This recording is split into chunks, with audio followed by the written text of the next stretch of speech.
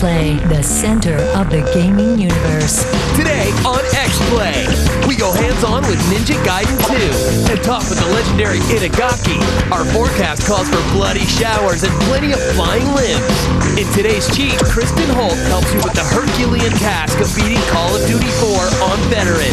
Plus, we go on location to check out the new Command & Conquer first-person shooter, Tiberium. Get ready, it's game time!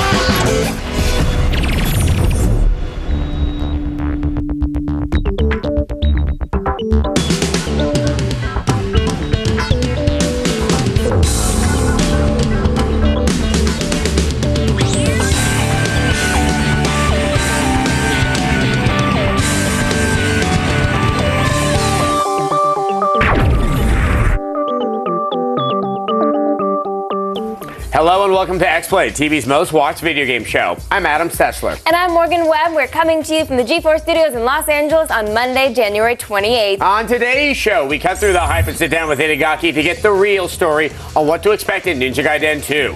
Plus, after years of critiquing games, we finally get to see if Gabe and Taika will put up or shut up in our preview of the Penny Arcade game. Then the Command & Conquer saga gets up close and personal in Tiberium, and we'll go on location for a look at this new first-person shooter. And after today's cheat, you'll finally be able to beat Call of Duty 4's mind-crushing veteran difficulty. Believe it or not, there is a way.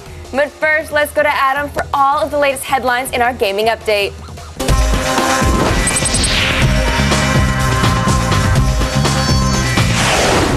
Thanks, Morgan. Well, in response to the madness surrounding Fox News' Mass Effect segment, psychology specialist Cooper Lawrence was quoted in the New York Times saying that she had only been told by a friend that Mass Effect was, quote, like pornography, and that she regrets what she said about the game. After seeing actual gameplay and the so-called sex scenes, she admitted that the whole thing was, well, kind of a joke. Despite her regrets, Fox News and Cooper Lawrence have yet to actually say, I apologize. It's about time, guys. Rumors regarding a Metal Gear Solid 4 demo appear to have been shot down. In a webcast from Konami's website, Ryan Payton and associate producer at Kojima Productions confirmed there will be no demo on the PlayStation Network this February. Whether or not a demo will be unleashed before the game's official retail release remains to be seen. New screenshots for Resistance 2 have finally popped up. These images reveal an amazing amount of detail in the game's character and level design. From a shadowy airport hangar to a dark and moody industrial level, the game appears to have huge depth of field and is sporting a lighting engine that even Sam Fisher would be jealous of. Now, details are scarce, but the game is said to feature improved enemy AI, a new health system, and improved checkpoints. Of course, we're also looking forward to the game's 60-player squad-based multiplayer action. I am personally very excited. The release of Super Smash Bros. Brawl is still about 1 month away. In the meantime, Nintendo has revealed a new Masterpieces section in the game where gamers will find free playable demos of classic Nintendo titles. 9 different demos have already been confirmed and include classics like Ice Climber, The Legend of Zelda, Super Metroid, and Star Fox 64. The demos will have time limits, but full versions of these masterpieces can be purchased through the Wii Shop channel. Funny that. That's all for today's gaming update. Be sure to visit us on the web at g4tv.com/xplay to continue getting all of today's up-to-the-minute video game news. But now, let's go over to Morgan, who has the latest from the creators of the Ninja Gaiden franchise. Thanks, Adam. After 2 remakes of Ninja Gaiden, Itagaki and Team Ninja have finally moved on to the game's sequel. It promises more weapons, more decapitations, and of course, geysers of blood. Recently, we went hands-on with the further adventures of Ryu Hayabusa.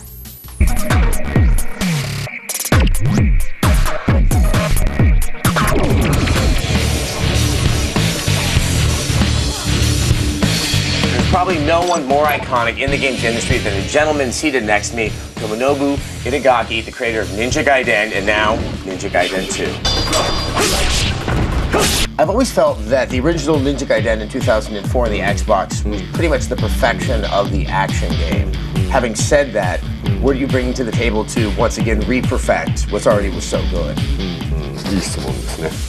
That's a great question. I'm flattered that you say that Ninja Gaiden in 2004 was the pinnacle of the action game genre. So, you know, we just want to make it a little bit more accessible.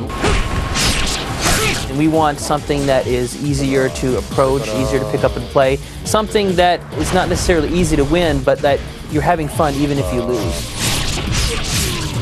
So does this mean that the control scheme will be different than the original Ninja Gaiden, which you definitely had to be more adept at memorizing certain button combinations?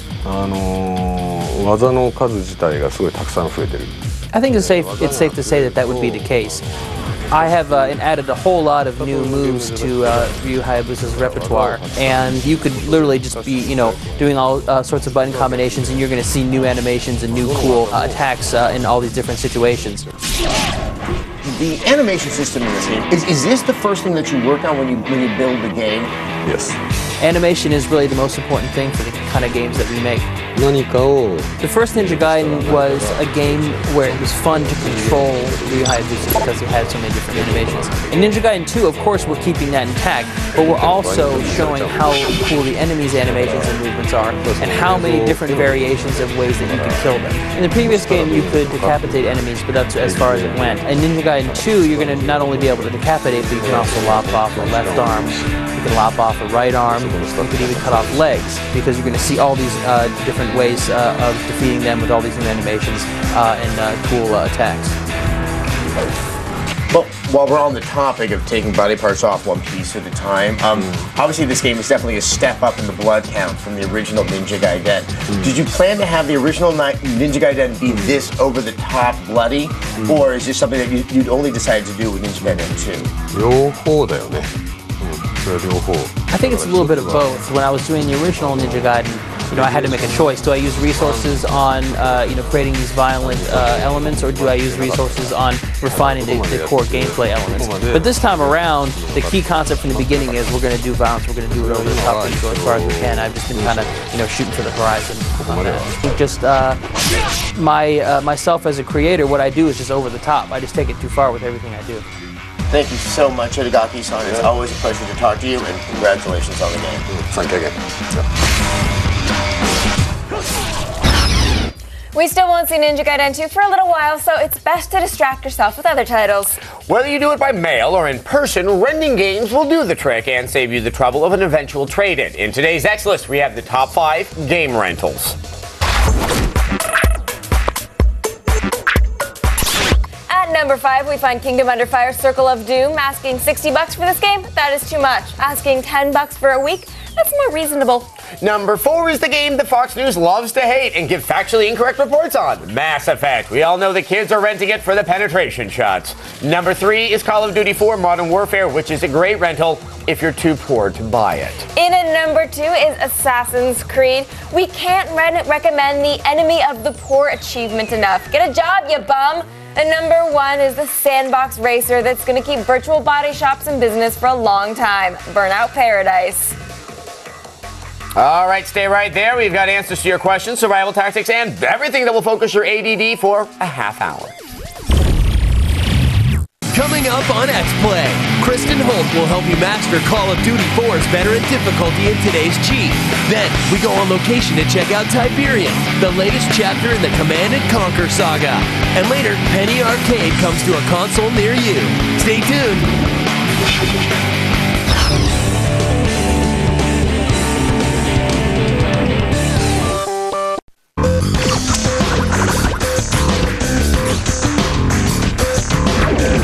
With games that just came out like Mass Effect and is soon to be T-Human, is this how we're going to start seeing our RPGs playing out? More free action, move about, instead of turn-based? Welcome back to X-Play. Thanks for your question, Brady. Yeah, I think so. I think this definitely is. I think the amazing success of Mass Effect is just testament to that. People really gravitate towards this because it's really more appealing to most gamers out there. It's just more accessible. I think turn-based is hard for people to kind of pick up and grasp if they don't have the basis for it. But, there's always the handhelds. They're going to be where you're going to find your turn-based. And there's Sid Meier. I guess that's strategy. But still, if you need your turn-based, you can't do better than that. All right. And remember, if you're really thirsty for turn-based gameplay, Square Enix will be there to give you a remake every 6 months or so. But now let's get into some frantic, non-stop combat. Since Call of Duty 4's achievements don't cover multiplayer, you're going to need to beat the single-player game on Veteran for that perfect score. Thankfully, Kristin Holt is here with a few tips in today's cheat. Thanks, Morgan. I know it might seem impossible to make it out of the TV station intact, but believe it or not, there's a way. Before you smash your controller in frustration, check out these strategies for survival.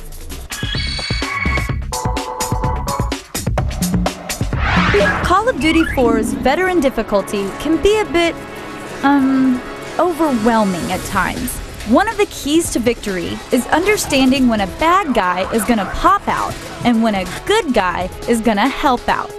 Exhibit A, the infamous TV station. This room goes downhill in a hurry. Once you cross these lines, enemies will spawn in the offices and a gang of terrorists will head out of this hallway, which is, unfortunately, your destination.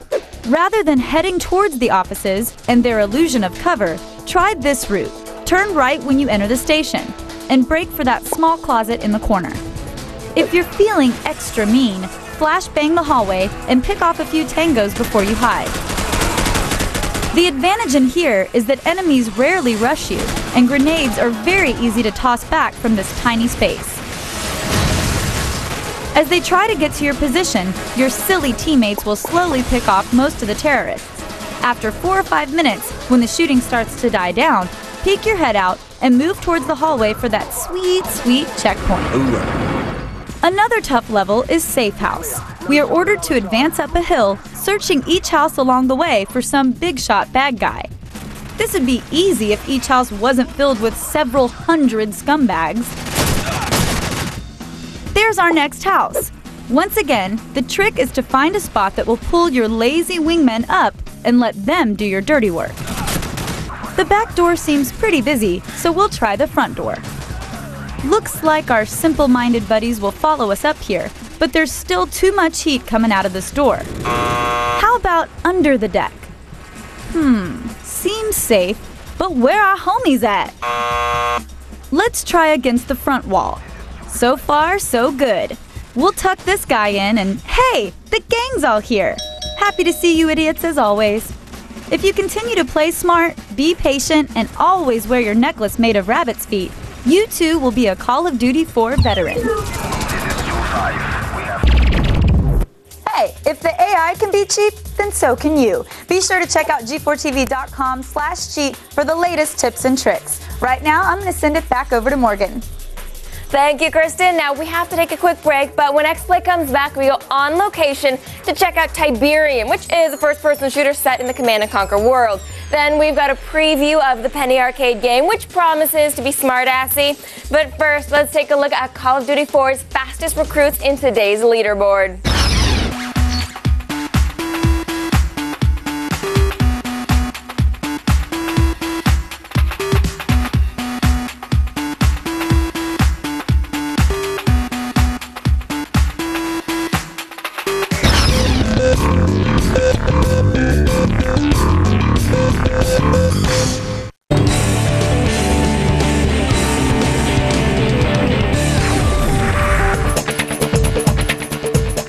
Welcome back to X-Play. Last year, Electronic Arts gave us the 4-star RTS Command & Conquer 3 Tiberium Wars. This year, they're back, protecting us from a sprint invasion with the first-person shooter Tiberium, the first since Command & Conquer Renegade. We went on location to EA for a closer look.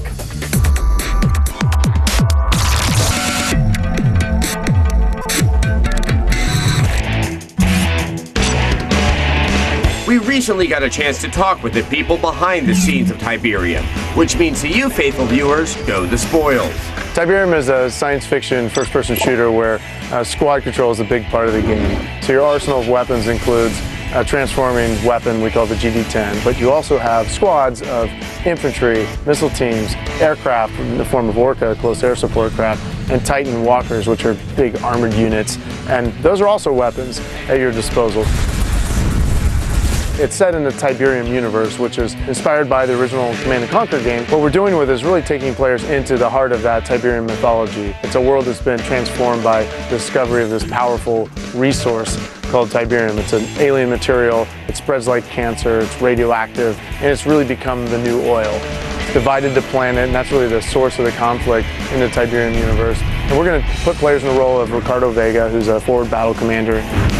He's basically a man on the mission to solve the riddle of the last tower. But what sets Tiberium apart from other games? So one of the things that's really unique about Tiberium is you can take multi-squad combat into multiplayer.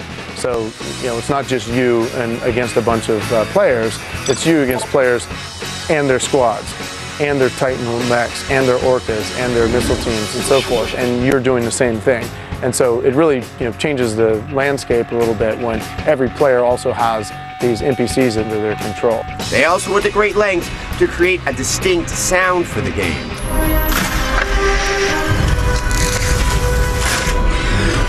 The audio design for Tiberium is really based on the idea of it being epic sci-fi. We've wanted to create a world that was different but deep, something that had signature sound and style to it, so when you heard them out of context you would go, oh, that's a sound from Tiberium.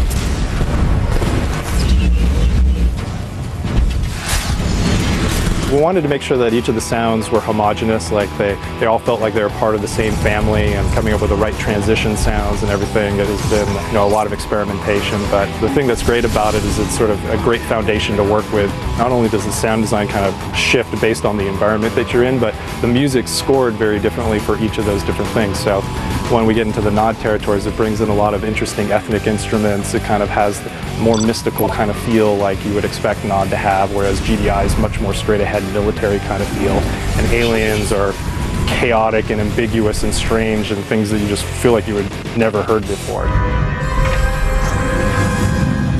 And if you're still not clear on what Tiberium is exactly, that's okay. They're getting to it. We want to start telling the reason and the being for Tiberium. Basically show people why Tiberium's there and what it means in the future. But perhaps you think it's too late to jump on the Tiberium train. Well, you'd be wrong. There's no time like the present. It could be a fresh entry point. If you haven't played a game in the Tiberium universe before, this is a great opportunity to do it because we are introducing a new player character. If you're a fan of the franchise already, you'll be able to get in and kind of learn a deeper story. So get ready for Tiberium, and don't forget to pick up your hazmat suit from the cleaner. Coming up, Penny Arcade's Gabe and Tycho star in a game all their own. We preview On the Rain-Slick Precipice of Darkness when X-Play returns.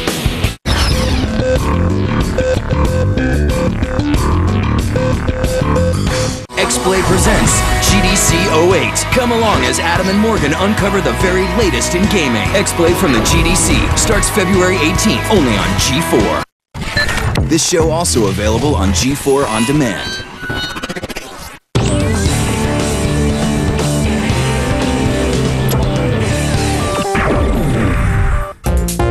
Welcome back to X-Play. For years, the webcomic Penny Arcade has been keeping the gaming industry honest. But now Gabe and Tycho are poised to be sucked into the very machine they mock, as a game based on Penny Arcade is set to be released later this year. It's called Penny Arcade Adventures on the Rain-Slick Precipice of Darkness, Episode 1, and we've got a preview. If you talk about video games long enough, eventually you have to make one. That's just what the guys at pennyarcade.com are hatching with their debut title, Penny Arcade Adventures on the Rain-Slick Precipice of Darkness, Episode 1. Game producer Joel DeYoung gives us the lowdown on Gabe, Tycho, and an adventure almost as epic as its name is long.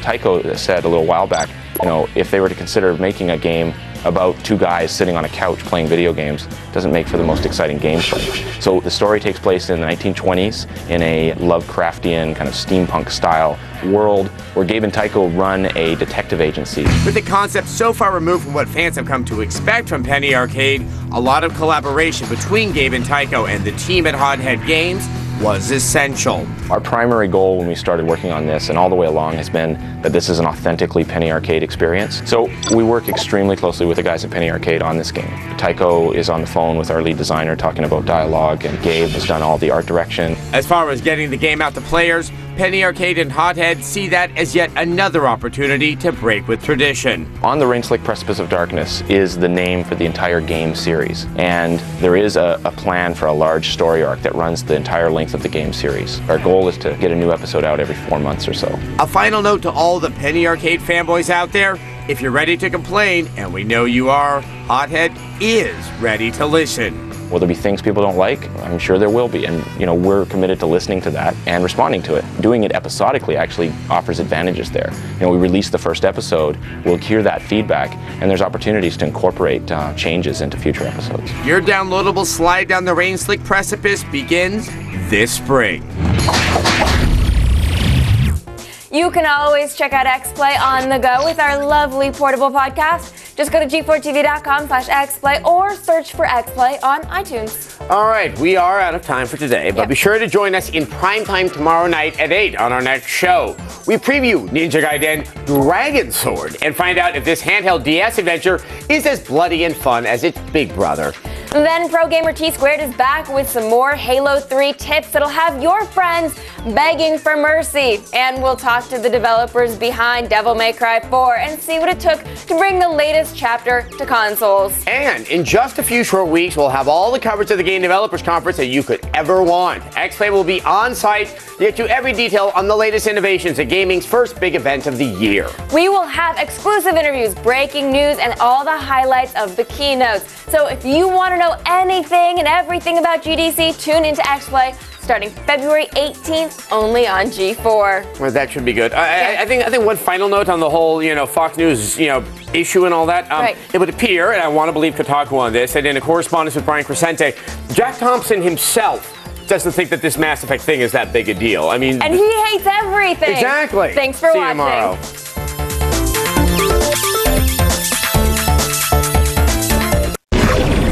XPlay, TV's most watched video game show.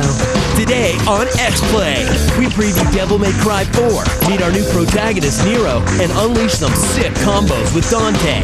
Pro Gamer T-Squared drops in with more tips and strategies to keep you alive in Halo 3. Plus, we go head-to-head to break down the controversial lawsuit between Silicon Knights and Epic Games. All this and much more. It's game time.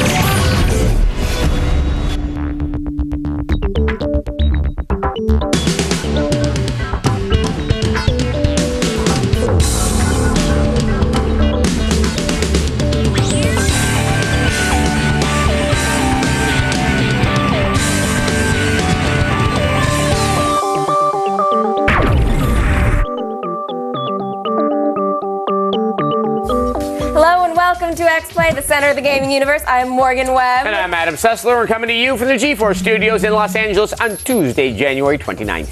On today's show, we will give you a reason to stop playing Sudoku and Picross when we show you our preview of Ninja Gaiden Dragon Sword for the DS. Plus, you might be able to back up your trash talk after Pro Gamer T-Squared gives you some tips on mastering Halo 3. Then we talk to the minds behind Devil May Cry 4 and preview Capcom's Demon Slayer while trying to keep our combos going. And we'll go head-to-head with our gaming colleagues to discuss the heated lawsuit over the Unreal Engine 3 and what Silicon Knights' legal action could mean for the industry. But first, let's go over to Morgan for all of today's gaming headlines in our Gaming Update.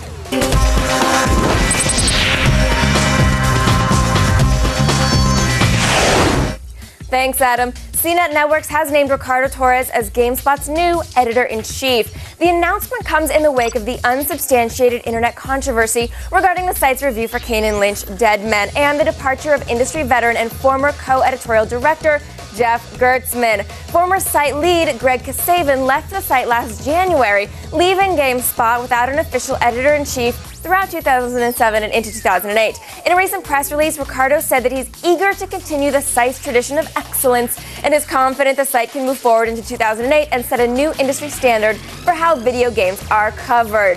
Sony has announced an official release date for Gran Turismo 5 Prologue. This PlayStation 3 exclusive will hit store shelves April 17th and will also be available for download via the PlayStation Network. Now, the game is going to cost $40 and will feature 37 cars, 10 different circuits, and best of all, will be playable online. Gamers who purchased a copy of Grand Theft Auto San Andreas that was manufactured before July 20th, 2005 may have come across modified content that eventually became known as hot coffee. As a result of a class action lawsuit, gamers who feel they were offended by this content can request a cash refund in varied amounts up to $35. Now, the amount you receive depends on the details of your original purchase and whether or not you have an original store receipt. Who does?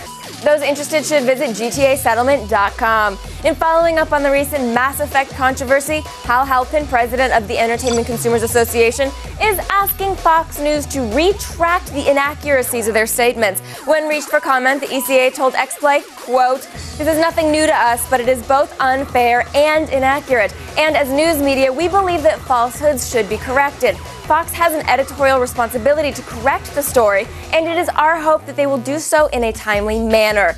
Later that day, on Fox News, anchor Martha McCullum acknowledged the controversy, saying, quote, "Last week we aired a segment about a video game called Mass Effect. There has been some criticism from the gaming community about the segment," end quote. She then went on to read Cooper Lawrence's New York Times statement, where Lawrence admitted her lack of knowledge in regards to the game and regrets over her comments. McCullum then extended Fox News' standing invitation to BioWare and Electronic Arts to appear on the show. When we contacted Fox News for further comment, they only reiterated their invitation to the parties involved. It is worth noting that some of the misstated facts on the Fox News segment did not originate with Mrs. Lawrence. Be sure to visit us at g4tv.com/xplay, where you'll continue to find all of today's up-to-the-minute video game news. Now let's go over to Adam, who is patiently waiting to show us a stealthy new handheld game. Thank you, Morgan. Well, most people would agree that ninjas are really fun, but it's a bummer that they don't come in tiny travel size. You know, all that's about to change as Ninja Gaiden comes to the DS. Who says deadly things don't come in small packages? Check out this preview of Ninja Gaiden Dragon Sword.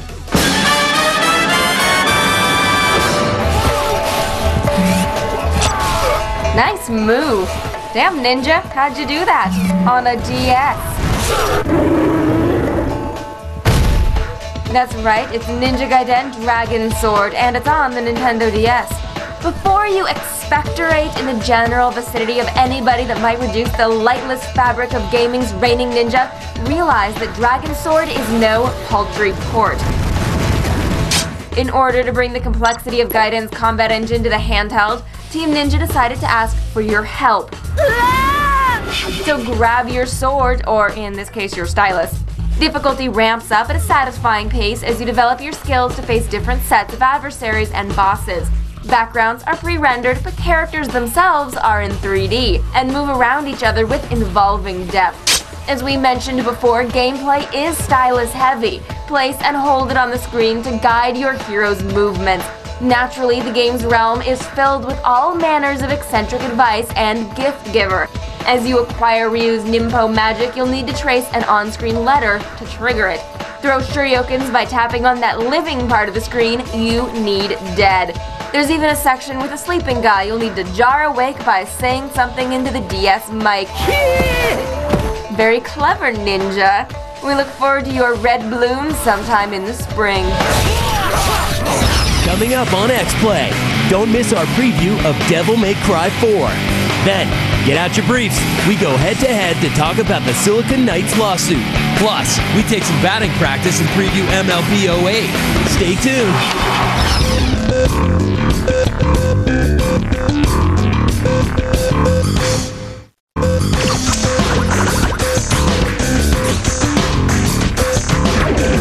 Why do you think the EverQuest didn't make it as big as World of Warcraft? They came out a week apart. EverQuest had a bigger fan base.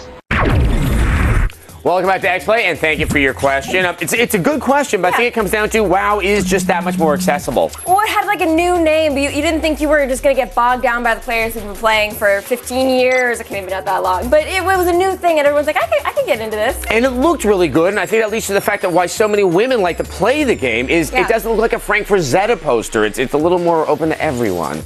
Well, if you are sick of being target practice for your friends, you might want to listen up. Pro Gamer T-Squared is back with some more tips on Halo 3.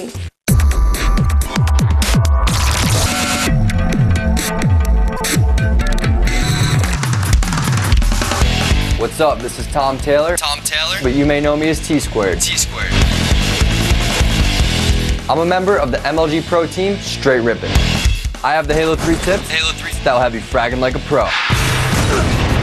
In Halo 3, exploring the map is imperative. You gotta find new jumps, new hiding spots. I got a couple for Guardian right now. This spot here is useful for anyone that's coming up on you on long ramp. On this jump right here, you're wedging yourself in the side of the room. It's hard to master, but the reward is huge. Wait for him to run past you and give him the beat down. Killjoy. This next jump is when you're top center. Wait for the person to come around blue, jump off the map, land on this ledge. It's gonna look like you fell off, but instead he's getting the beat down again. Killing spree. This next jump is one of the hardest in Halo 3. You're gonna start blue 1 and end up blue 2. How you do this jump is line yourself up with the tree. You're gonna jump, wedge yourself into the tree, and then get onto the ramp to the right and come behind the enemy. He's never gonna know what hit him. This is one of my favorite jumps. You're gonna start on the long ramp going to snipe 1. The guy's running bottom center and he's never gonna know I came behind him. Once again, upping my teabag count. All these jumps take practice, practice, practice. They're not just gonna come to you. You'll be a sneaky McSneakerson in no time. In case you haven't already heard, Dante's out and Nero is in. And no, I'm not talking about fashion. I'm talking about Devil May Cry 4. Find out what other surprises are in store for our Hack and Slash fans in this preview.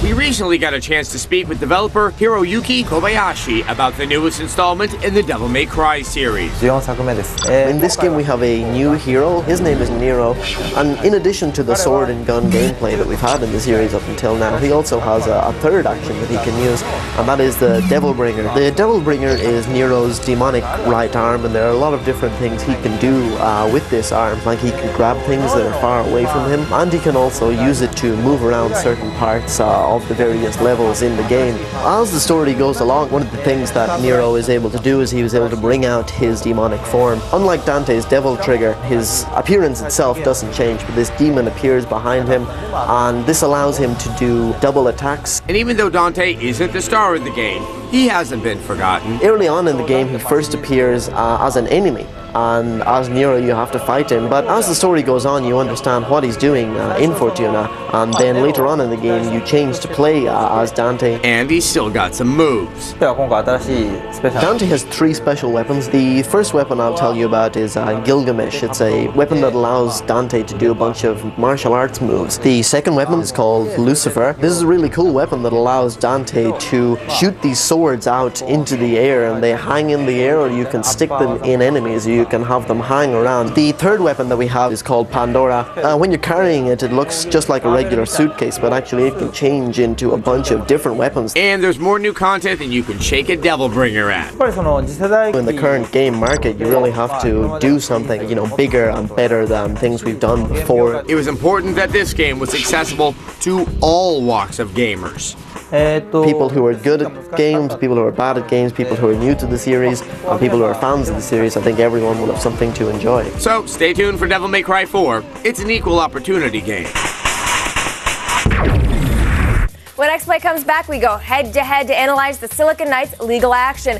And then we've got a preview of MLB 08 on deck. But first, let's take a look at who dominates defense in Pixel Junk Monsters. Here are the players with the best score on Shortcut in today's leaderboard.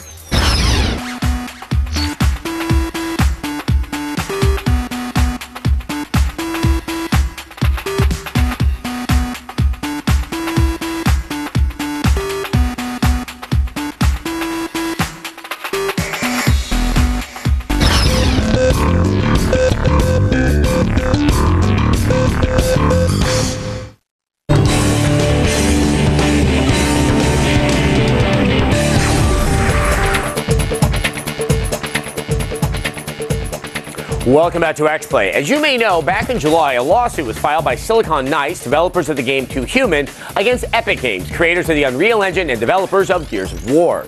Due to the widespread application of this engine throughout the industry and the potential impact this case could have, we thought we'd shed a little light on the subject. Get ready to go head-to-head.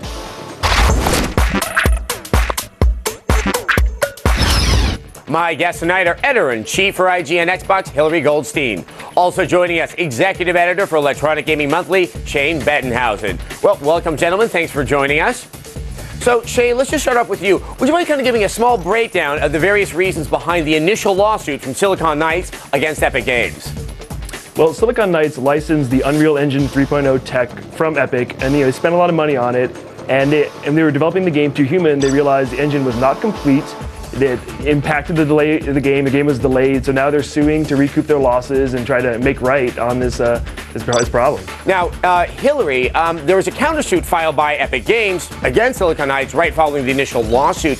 What are the details behind that particular action? Well, from what we understand of this lawsuit from Epic is basically that Silicon Knights decided that they were going to kind of build their own engine after the failures with the Unreal Engine. And so Epic is basically saying that Silicon Knights has not paid them properly and that the Silicon Knights engine itself uses too many parts of the Unreal 3 engine, which is kind of part of what is happening with a new part of the suit that just came in yesterday, where Silicon Knights is trying to keep Epic from actually being able to look at their source code to make certain that there aren't too many parts of the Unreal 3 engine being used now for Too Human. All right, now we started moving to the world of esoteria right there. We use the word engine so much, but what is it exactly that the Unreal 3 engine is and what it offers to these people that license it out? Shane? Well, I mean, it's kind of hard to explain, but it's the basic framework for building a game. Everything from the graphics you're seeing to the environments to the characters. It's basically a set of tools that easily allows a developer to create a good-looking game. I mean, we've seen a lot of games come out using the Unreal Engine, but you haven't seen games that look as good as the games that Epic makes. And that's kind of what Silicon Knights is getting at here, that they think that Epic has a special relationship with their own engine that no one else can make games of that quality with. Now, Hillary, also I think an element of the Unreal Engine is that it's not just like one big chunk that everyone gets that you plug in. It is something that obviously other developers get to play with. Do you have a better understanding of how that aspect of it works? No, I don't, because the only thing I'm able to develop is strained rashes on my body. But what I do know is that it is a multi-purpose tool set, and that kind of what we understand is that you actually can license different parts of the tools, because in part of this suit we found out that Silicon Knights actually paid $750,000 to license the Unreal Engine. Back to what Shane said though, I would actually say that one of the reasons why Epic is probably good at using the Gears of War is because, a game like Gears of War or Unreal Tournament is because they know that engine better than anybody else ever will. They know how to use that tool set, they know how to maximize it, whereas everybody else is just sort of renting it out. Obviously, it's not just Silicon Knights that's using the Unreal Engine. So many companies and developers out there are using Unreal technology. Why is it so appealing, and why does everyone seem to want to keep on going back and use it? Shane? Well, it was one of the best looking graphic sets we saw a few years ago. It was easy to use, it was affordable, it seemed like a good solution for next-gen development that would allow developers, especially with multi-platform development, to create good-looking games. But that's part of the problem, and the part of this lawsuit is the PlayStation 3 version of this engine, which Silicon Knights also licensed, was not complete. And so far only one game has shipped, and that's Midway's Unreal Tournament 3, that uses this engine, and a lot of games have been canceled because Silicon Knights was unable to finish that engine, and that's a big part of this lawsuit as well. And then one last question, Hillary. Right now, do you see this as any type of threat to other companies that are using the Unreal technology, the fact that this lawsuit might somehow slow their development cycle? We know that there have been a few subpoenas that have gone out to other developers that are asking, who have used the licensed the Unreal Engine, asking to see their code, to talk about them about this experience. So we know that probably is going to take some time, because you're going to have to go into court, give a deposition. When we talk about source code, we're talking about the actual building pieces for your game, and people are very protective of those kind of things because they are easy for other programmers to rip those things off. So I do think it could maybe slow some people down, but honestly, I don't think this is going to have a major impact on the industry. We really hope it doesn't. Guys, thank you so much, but that is all the time that we have. Hillary and Shane, thank you again for joining us, and stay right there. X-Play will be back right after this. Up next on X-Play, grab your HGH and an asterisk for the record books. We've got a preview of MLB 08 on the way. Don't move.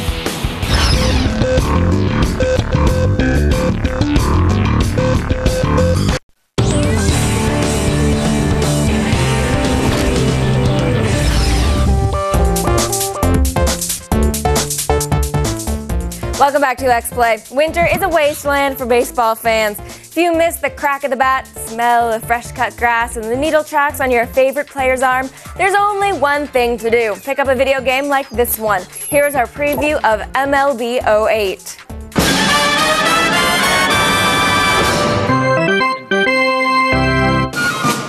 The week before Super Bowl. Sports fans are football crazy, and that makes this the perfect time to check out the latest baseball extravaganza, MLB 08, The Show. This ball is a home run. I don't want want to say where we obtained this preview, but let's just say a quote New York Mets clubhouse attendant unquote slipped it into my bag. No questions asked. Baseball games rarely change all that much from year to year, but we hear MLB 08 The Show is going to be even deeper than previous games in this series. You get special bonus points for consistent hitting. The higher-ups call it a progressive batting performance. Over the wall, home run! And if you fall into a slump, or if you're Nomar Garcia Parra, a 3-year slump, penalties will come your way. Nice play for the first down. And just like 07, the announcing is the same, led by the colorful Rex Hudler. As you are so fond of saying, yeah! Rex Hudler, as you all know, was arrested at a Kansas City airport because he had a little bit of the leafy green on his person, prescribed, of course, by a doctor. Time to ask for a new rock. MLB 08 The Show is slated to testify before Congress in just a few months. We'll tell you even more about this field of dreams then. And it's gonna be a home run. And then, and only then, will there be joy in Mudville. This one had more than enough to get out of here. If hunting big game in Cabela's African safari just isn't cutting it anymore, you might want to think about a more formidable foe, like raptors. Turok will be unleashed into stores on February 5th, but we have the latest trailer for you now.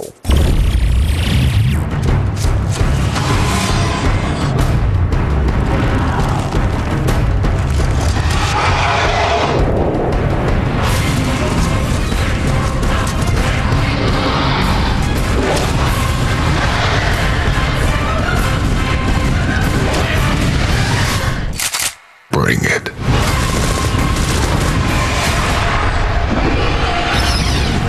Make sure to tune in this Friday when we'll have our review of Turok. Now, we are out of time today, but we'll be back tomorrow at 8 p.m. with an all-new show. If you love shooting hoods and keeping your multiplier up, then tune in for our exclusive hands-on demo of The Club. Plus, Kristin Holt will come by with a cheat that will help you finally find all those pesky flags in Assassin's Creed. I need that cheat. And we'll have a review of Res HD, as well as sit down with the game's mastermind, Tetsuya Mizuguchi. And be sure to join us this February when we head up to San Francisco to bring you 5 days of on-site coverage from the Game Developers Conference. X-Play will be there to get you every detail on the latest innovations at gaming's first big event of the year. We're going to have exclusive interviews, breaking news, and all the highlights of the keynote. So, to get the inside track on GDC, tune into X-Play starting February 18th, only on G4. It's going to be cold up there. It is, but it's going to be great. Lots of games, Yes. and we're going to see you tomorrow at 8 p.m.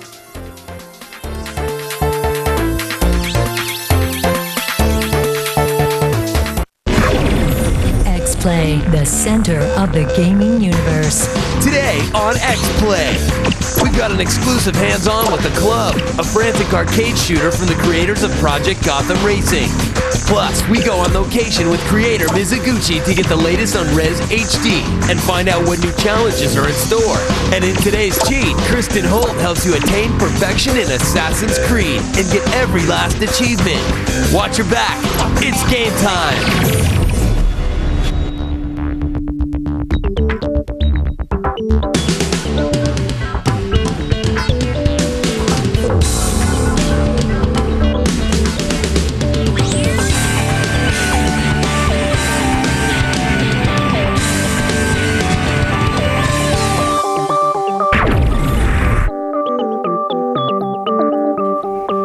Hello and welcome to X-Play, TV's most watched video game show. I'm Adam Sessler. And I'm Morgan Webb. We're coming to you from the G4 studios in Los Angeles on Wednesday, January 30th. On today's show, if you like the idea of Project Gotham Racing with guns, then you'll probably want to see our exclusive hands-on demo of The Club. Then if you're a slut for achievement points, we'll show you what sports games to play and which ones to avoid when X-Play takes a closer look at achievement tours. Plus, we go on location with Mizuguchi to talk about the new and improved high-def version of Res and why you might want to play with 3 controllers. And in today's cheat, Kristin Holt will show you how to pull off the real challenge in Assassin's Creed, finding all those freaking flags. But first, let's go over to Adam, who has all of the day's top stories in our gaming update.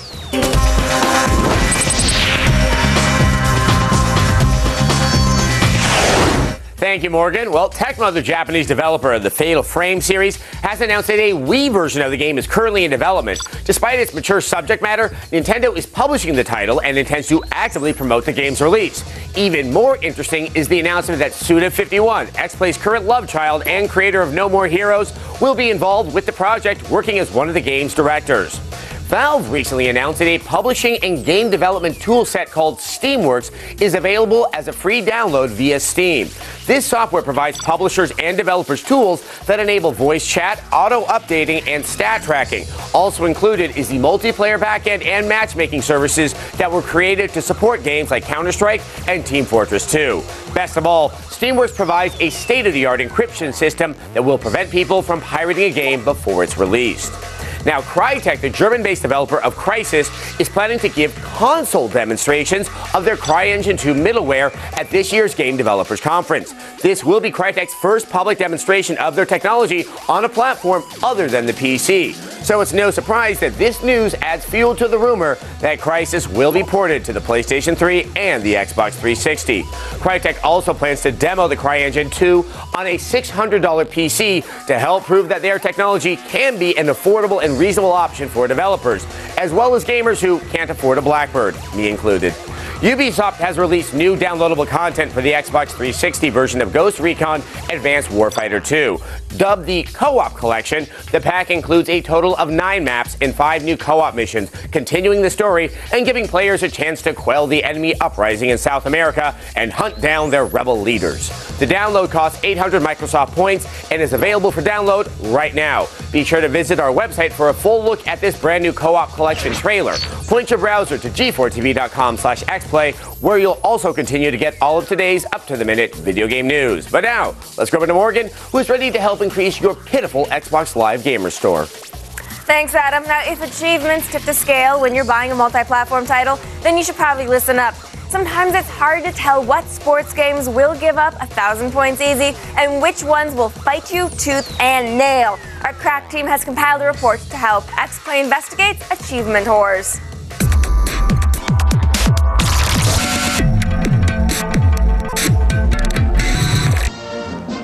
This week, in honor of that big football matchup that's coming, you know, that super game that takes place in a bowl-shaped stadium, we present a super special XPlay Investigates Achievement Whores Sports Edition. Here are the best and worst sports games guaranteed to score you some gamer points. Madden 08 is so easy. You don't even have to play the game to get most of the 1,000 points available. Step 1, select Play Now and pick a good team for yourself. Set the difficulty to Rookie. Step 2, after the kickoff, hit Start and select Super Sim. Step 3, sit back and let the gamer points roll in. Next up, we have Fight Night Round 3. All you have to do for 1,000 easy points is win each of the sponsored fights. After winning the ESPN pay-per-view fight, the Burger King Invitational, and the Under Armour fight, you won't just be a consumer whore, you'll be an achievement whore. But for every pushover game against the Miami Dolphins, you have to play against the unstoppable hellspawn juggernaut that is the New England Patriots. Or say NHL 08. Sure, some of us like hockey. But wait till you see what EA expects you to do. How about trying to score as the goalie in Superstar mode? Who the hell thought that shooting the puck through the line of burly French-Canadian defenders from somewhere behind the red line would be easy? Goalie's out. We'll get the extra player on the ice. Another way to net 25 frustrating points is trying to beat an NHL team with an AHL team on Superstar. 10 scores! In the end, all those gamer points don't get you anything. But you're an achievement whore, and that's worth far more than any material reward for you. Me, I take the material reward any day. Now, there's a total of 5,000 points available in today's X list of top-selling Xbox 360 games. Whether you'll get them, well, that's another story.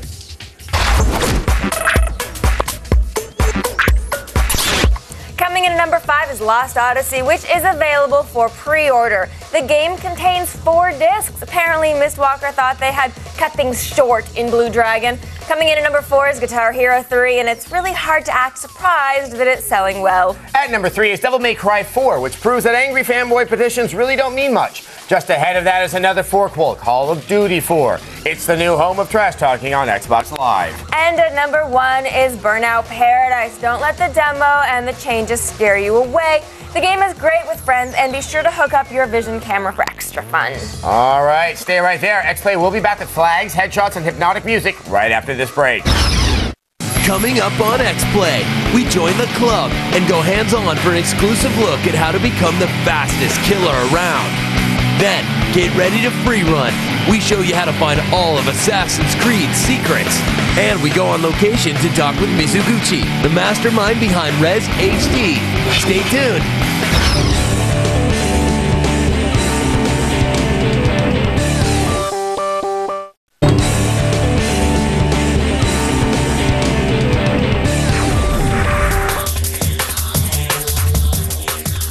Welcome back to X-Play. In order to be a successful assassin, there are a few things you'll absolutely need. Things like knives, cat-like reflexes, and flags. Yes, flags. Confused? Kristin Holt is here to explain. Thanks, Adam. In Assassin's Creed, killing your targets doesn't pose too difficult of a challenge. Finding flags is a whole nother story. To get you started on the right foot, here's how you track down the first in today's cheat.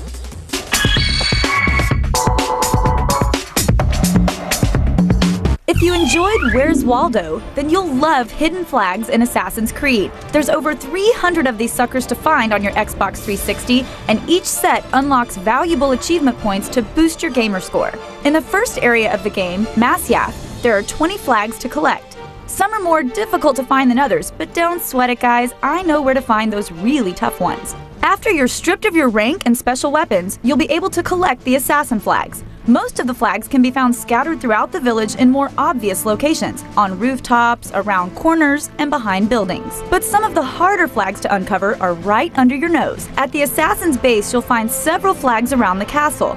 There's one inside the main hall in the back by the bookcases, as well as one in the nearby courtyard out front. Once you grab this one outside the main gates, take the ladder to your right. Here you'll find another flag by the window. Pick it up and head over to the wooden planks. Jump off into the pile of hay and go across the first balance beam. Check by the ledge and get yourself another flag. After climbing the wall to get back to the castle, you'll discover another flag tucked away after jumping down by the edge of this rock. Now you'll be ready to head down to the village and collect the rest of your remaining flags. If you find yourself stuck on 18 out of 20 flags, don't worry, you're on the right track. The last 2 flags can only be obtained after assassinating your first target, Tamir. Head to Damascus and speak with the Assassin Bureau leader and then find Tamir. Once you eliminate the target, you'll end up back at the castle in Masyath. But this time, a new gate has opened up inside that allows you to roam the courtyard out back. Here you'll find the 2 remaining flags. One is on a column in the middle of a little pool, with the final flag hiding in the corner just a few steps away. Now, if I could only find where I put my car keys. For even more tips and tricks, head on over to g4tv.com/cheat. Let's go back over to Morgan. Thanks, Kristin. Now, next play comes back. We've got an exclusive hands-on with the club, and I'm not talking about auto theft prevention devices. Then we check out Res HD and sit down with its designer. But first, let's check out who packs the most punch when it comes to puzzles on today's leaderboard for Super Puzzle Fighter 2 Turbo HD Remix.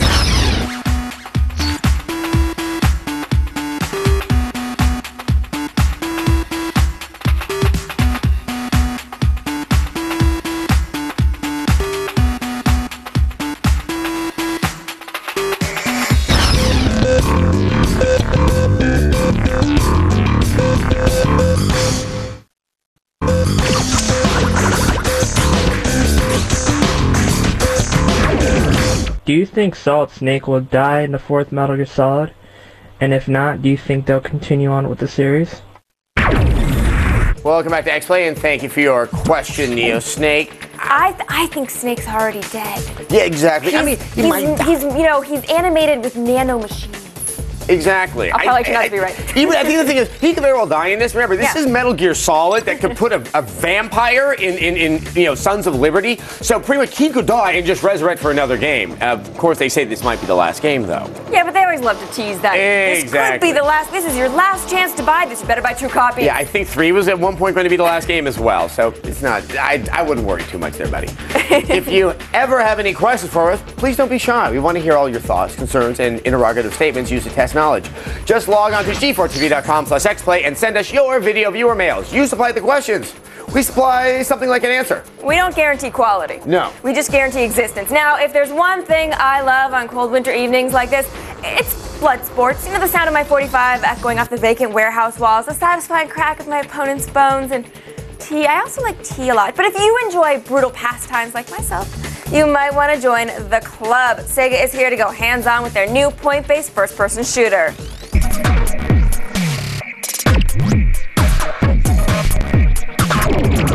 Bizarre Creations are known for their popular Project Gotham racing series. Their latest title, The Club, centers on a group of 8 criminals who are paid a great amount of money to participate in bloody gunfights. In this club, it's either you get rich or die trying.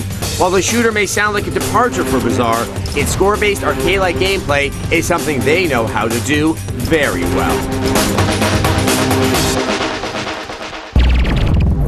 Joining us today from Sega, Ken Ogasawara, thank you so much for stopping by. And of course, you brought us the club. How is this different from other shooters? Well, I mean, what we're trying to do with the game is to make it into a real arcade experience. So, I mean, we want you to be running through a course real quickly, killing as many people as you can, and doing it stylishly. So how are you accomplishing that? Well, I mean, some of the things that we want to throw in there is that you've got a timer counting down, you've got a multiplier that's counting down. Every time you get a kill, you get addition to the multiplier. So you need to get to another kill before that multiplier goes down. So it's really bad, basically, if you were running out of people to kill. Oh yeah, very much so. I mean, if you sit there and stop and hide, you're not going to get any points in the game. So there is no possibility of stealth action in this game. This is not meant to be stealth at all. It is run and gun all the way through. So every time you kill somebody, your multiplier is basically maintained. Maintain, yes, or keeps on going up. Okay. So what happens when your multiplier goes down? Well, I mean, we call that a bleed out, and it starts bleeding out real quickly to the point where, I mean, you get dropped down, the multiplier drops down all the way down to 1 again. Are you afraid that there's going to be any kind of backlash from news outlets about killing people for points? Backlash on this? I mean, this is an arcade game, this is a video game. I mean, not worried at all. I mean, this is meant to be entertaining. It's so out there, it's so fantasy that, I mean, if people took this with any sort of reality, it'd be odd. Sometimes people do odd things, but it always never ceases to amaze me. This is a kind of a different kind of game for Bizarre. Did Project Gotham Racing, Geometry Wars. How did this game really come about?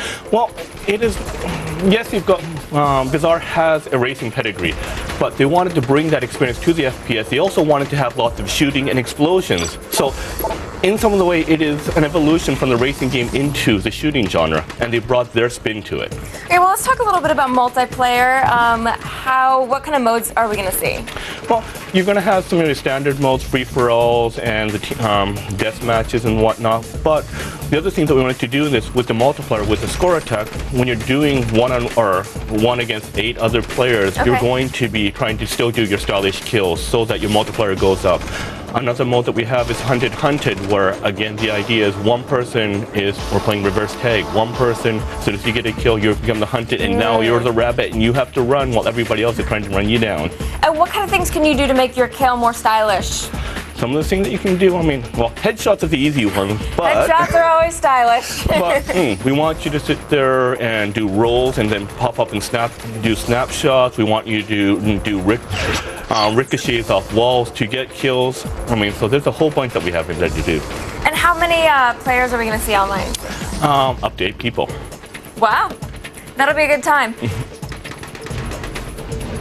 So what are some of the differences between the versions going to be? On the different consoles? Actually, just like on all the consoles, it's going to be the same game. It's just that we wanted to make sure that the experience, whether you're playing on the PlayStation 3, the Xbox 360, or the PC, that it's all the same. Awesome. We can't wait. Thanks for coming by. The club is set for release on February 19th. X-Play will be back with more right after this. Up next on X-Play, we go on location with creator Mizuguchi to talk about Res HD, as well as review the long-awaited game. It all goes down in just a minute.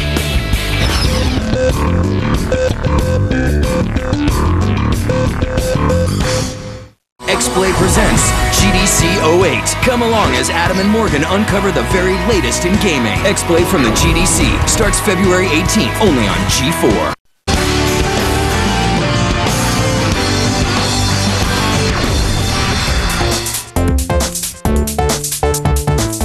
Welcome back to X-Play. Back in 2002, the musical rail shooter Rez had a small cult following on the PS2 and the Dreamcast. Well, now it's back, looking to make a comeback. And this time it's in HD and 5.1. We're taking a look at it in today's download.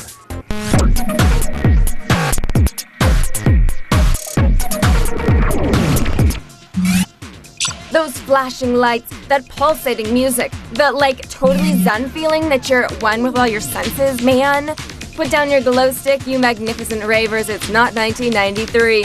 And I'm not reviewing an old Moby album. This is Rez HD. Rez originally came out in 2002 for the PS2 to rave reviews.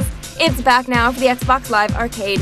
The game is exactly the same as it was when you first fell into a Rez trance 6 years ago. You play a futuristic hacker tasked with breaking into a futuristic computer program and preventing it from shutting down. In the future.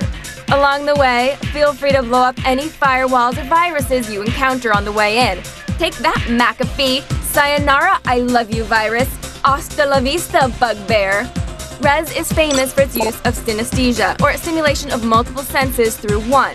All of the action and effects are set to trance music that becomes more intricate as you delve deeper into the program, so your character and enemies bump into the ever-increasing complexity of the beats. It'll set you back 800 points or $10, but that's a small price to pay for what you're getting. An immersive game, a thumping album of club music that you sorta control, a laser light show to rival anything at the planetarium, and all in glorious widescreen high def with surround sound. It's cheaper than a trip to Burning Man. If you are wondering what it took to get a unique game like this to see the light of day, then check out this on-location interview with the designer of Rez, Tetsuya Mizuguchi.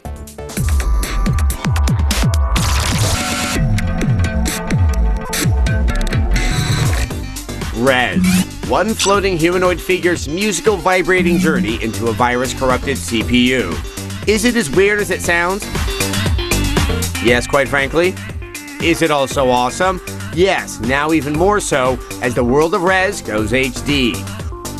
Rez creator and game design visionary Tetsuya Mizuguchi fills us in on the strange and amazing world of Rez HD.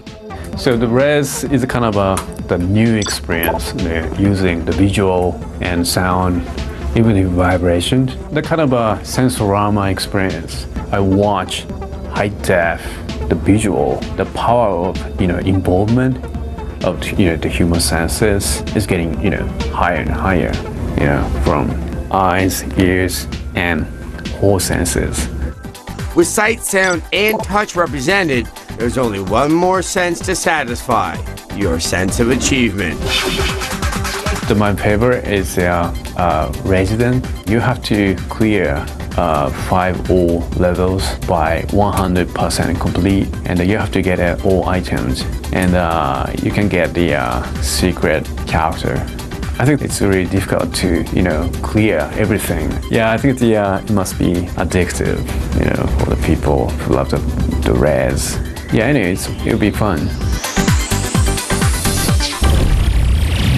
Well, we're done for the day, but we'll be back tomorrow with an all-new X-Play for you at 8 p.m. And on our next show, we preview the Dino-filled Turok, and we have a review of the new diving sim for the Wii Endless Ocean. Yes, you heard me right. Diving sim. Also, we go on location to a next-gen game store that seems like heaven. And we have a preview of Alone in the Dark. Now, I'm hoping this chapter finds you in more darkness and even a lonerer. I'm pretty sure that's not a word, a loner. Probably not. But be sure to join us in February when we head up to San Francisco to bring you 5 days of on-site coverage from the Game Developers Conference.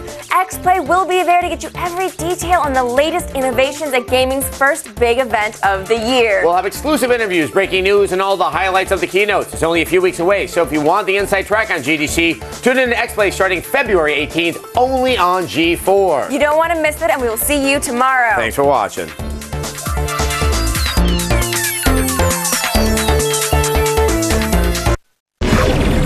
X-Play, TV's most watched video game show.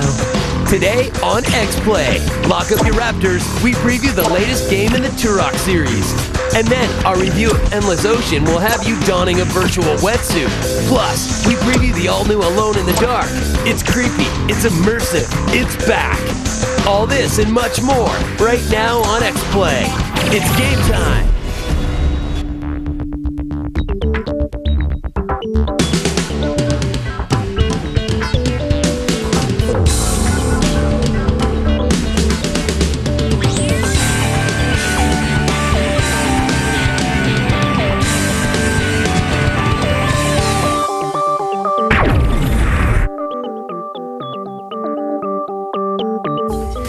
And welcome to X-Play, the center of the gaming universe. I'm Morgan Webb. And I'm Adam Sessler. We're coming to you from the G4 studios in Los Angeles on Thursday, January 31st. On today's show, our dreams of dinosaur carnage are realized. Turok is poised for his comeback, and we've got a preview. Plus, we review Endless Ocean, the diving sim for all you aquaphobes that you've all been waiting for. And remember, video games don't have to be limited to chainsaw kills and jiggle animations. Then we go on location to a video game store that actually respects the unwashed masses, which includes me. And we turn off the lights and tell all our friends to go home so we can preview Alone in the Dark. But first, let's go over to Morgan for all of today's headlines in our gaming update.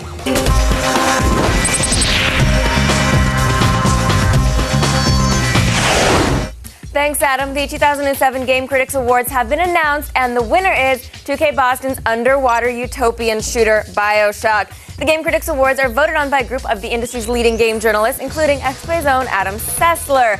Following closely behind BioShock's first place finish is the Orange Box from Valve. This 5-game collection not only extended the Half-Life storyline, but also impressed gamers with its ingeniously designed puzzle shooter Portal. Finally in at the number 3 spot is Infinity Ward's Call of Duty 4 Modern Warfare, which has already sold well over 7 million units worldwide. Now, just a reminder, BioShock was X-Play's 2007 Game of the Year. We were right, as always. Rumors regarding Halo Wars have recently been shot down by Microsoft. Ensemble Studios' Halo-themed real-time strategy game was rumored to support cross-platform play between the Xbox 360 and the PC. New information from Microsoft has confirmed that despite speculation, there are currently no plans for a PC version of the game. Microsoft says the game is being developed from the ground up exclusively for the Xbox 360. It looks like Halo 2 and Shadowrun are going to have to hold down the Games for Windows Live service all by themselves. Earlier this month, Capcom announced that a playable version of Street Fighter IV would appear at the AOU 2008 Amusement Expo in Japan. In the meantime, Capcom has been nice enough to share a new batch of screenshots showing off the game's detailed 3D backgrounds and electricity-filled particle effects system. These latest screens also show fan favorite Ken Masters taking a fireball point blank in the face from his red and white garbed rival, Ryu. The game is believed to be a multi-platform title, but to date has only been confirmed as an arcade release. With Grand Theft Auto 4's quickly approaching release date of April 29th, Rockstar Games is preparing themselves for public outcry regarding the game's crime-centric premise. After a recent 90-minute press demo, Rockstar Games VP Dan Houser said that he expects reactions from the mainstream media simply because they've had so much of it in the past. He also wished that video games were treated the same as other types of media. That's all for today's gaming update. Be sure to visit us on the web at g4tv.com/xplay to continue getting all of today's up-to-the-minute video game news. But now let's go over to Adam, who is ready to give us a preview of a game that has 3 of our favorite things: big guns, dinosaurs, and elite special forces. Thank you, Morgan. Well, there's nothing worse than tracking down an escaped war criminal on a dangerous foreign planet. Well, unless you throw some hungry raptors into the mix. Now, this is the task set before Joseph Turok in the Dinosaur Hunter's latest installment. Here's our preview of Turok. It's 6 a.m. The early morning sunlight filters through the jungle canopy and glints off the blade of your Kabur USMC combat knife. It's 0 hour, and soon you'll kill, kill, kill, kill. Sorry, I just had a flashback to my time in the I've got to remember, Charlie's not the enemy here. That big-ass Utah raptor is. And he's just one of the prehistoric enemies you'll encounter in the to-be-released Turok. So we're here with Josh Holmes. He is the head of Propaganda Games, who is making the latest Turok game. I guess one of the questions I've always had is, why Turok? So, I mean, what we wanted to do was kind of take the series back to its roots, get back to the things that made Turok so cool when it first came out, and then, you know, kind of reinvent it for next gen. This is a planet that's kind of got its own crazy evolution cycle. So you will see some cool creatures, and then, you know, the thing that we've really focused on is putting the creatures and the human opponents together in kind of a sandbox and letting you do your thing and use them against one another and play them off of each other. So you mentioned the game sort of uses sandbox play. What is the structure of the game? Is it not your typical linear shooter? So the story of the game is fairly linear, you know, in the way that we kind of parse that out. But what we've tried to do is create these areas in the game that are sandbox zones, sort of combat zones that you can approach in a number of different ways, which is awesome. Basically everything in the game is completely dynamic AI. So, you know, every time you play, the AI is making decisions based on what you you do and what each of the AIs do, so it all plays out differently each time. Obviously, we've been talking a lot about the single-player game, but multiplayer, how is it going to work inside of this new Turok universe? It's a variety of different modes, so we've got competitive stuff like deathmatch, team deathmatch, capture the flag, it's all capture the flag, objective modes, we call it war games, but it's basically objective-based team play. And then we also have 4-player co-op, so we have a few specific maps that have been designed as co-op missions. You probably don't get to play as a dinosaur. No playing as a dinosaur. Okay. Well, you heard it here first. Sandbox gameplay, sticky bomb guns, dinosaur suicide bombers. What more could you possibly want? Oh, a release date, huh? Turok is scheduled for release on February 5th, but we'll have the review tomorrow. Coming up on X-Play, we dive into the endless ocean with our brutally honest review of this undersea odyssey. And then we go on location to a game store made for gamers by gamers. Plus, one of the original scary games makes its next-gen debut. We preview Alone in the Dark. It's just ahead. Stay tuned.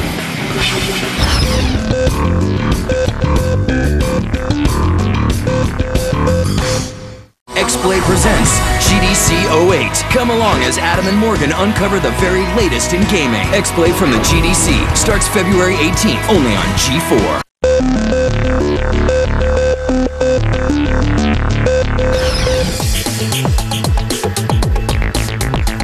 Welcome back to X-Play. Sometimes the call of the sea can be like a siren, beckoning underwater explorers to its briny depths. But she's a harsh mistress, and potential adventurers like me are often hindered by the fact that it's cold, it's wet, and there are sharks.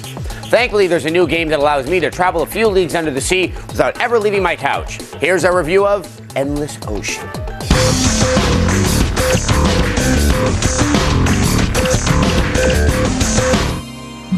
Endless Ocean is the sea diving simulator for the Wii that's, well, barely a video game. There are almost no clear-cut goals here.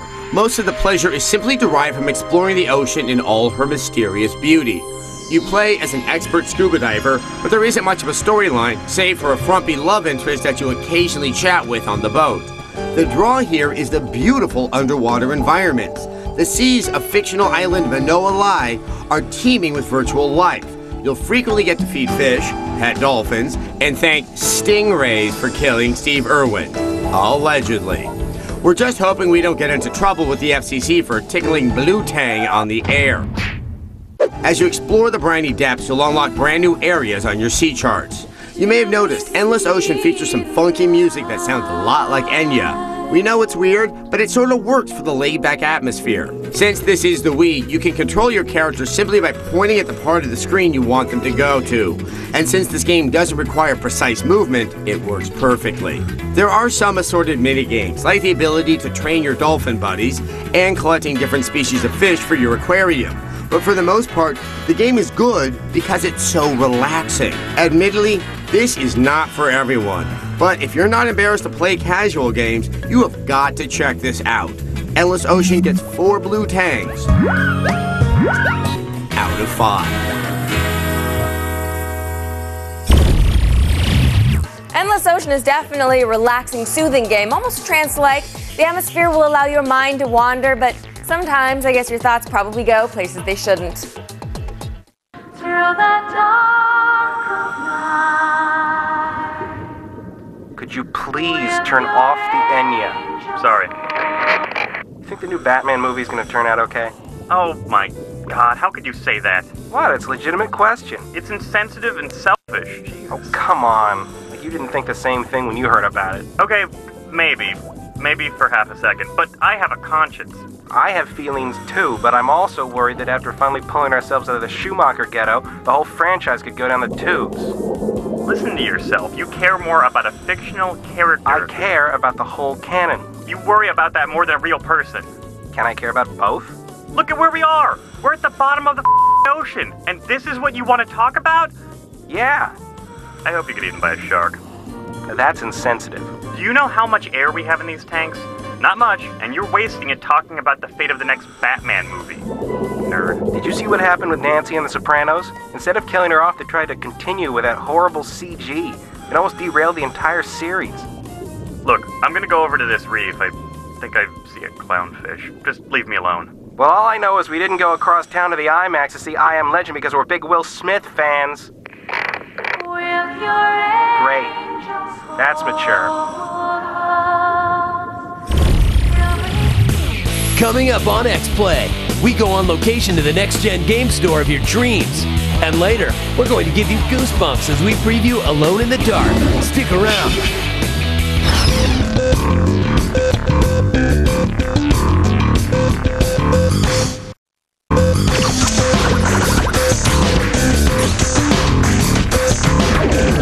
Is there a chance that Left 4 Dead might also appear on the PS3? Welcome back to X-Play. Thanks for your question, Ichi the Sniper. Well, you know what? Turns out the EGM is saying that it will be going to the PS3. We don't know this empirically ourselves, but that is what people are saying. So it seems like that it's going to be likely. We're also, of course, going to see the Xbox 360 version. Yeah, if it's going to be in one place, it'll be in the other. So yes. Anyhow, well, I'm sure most of you probably get all of your games at the local corporate whorehouse. You should know that this isn't your only option. Far from it. We went on location to check out a next-gen gaming store and discovered a veritable magical chocolate factory of fun.